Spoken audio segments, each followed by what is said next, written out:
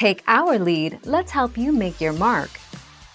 Our goal is your satisfaction. Let us show you the way. 32 F. When the air temperature at the ground is less than 32 F, the precipitation begins falling as snow from the clouds. Since it is falling into cold air, the snow does not melt on the way down and reaches the ground as snow.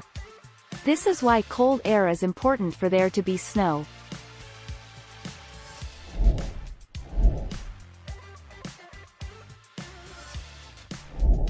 Make your mark, take our lead. In general, when the wind chill is 32 degrees and above, it's safe to be outside. In temperatures 13 degrees to 31 degrees, indoor breaks should happen every 20 to 30 minutes. For wind chills of 13 degrees and below, you should move activities indoors and outside of the cold as frostbite can set in very quickly. 29 January 2019. Thank you for watching. Please subscribe and hit the bell notification.